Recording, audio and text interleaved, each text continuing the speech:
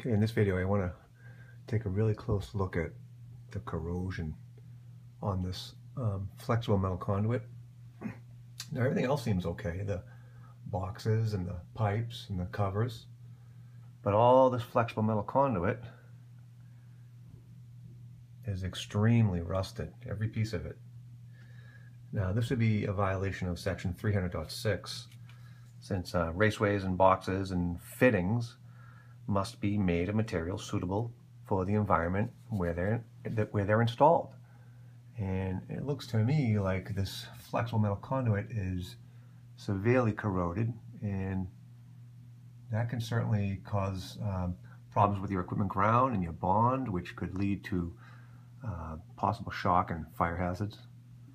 And the wires could eventually get damaged if that rust continues to build and build and build. And eventually that raceway just could disintegrate completely. So these really should be a different material. Maybe something non-metallic would be better in this location.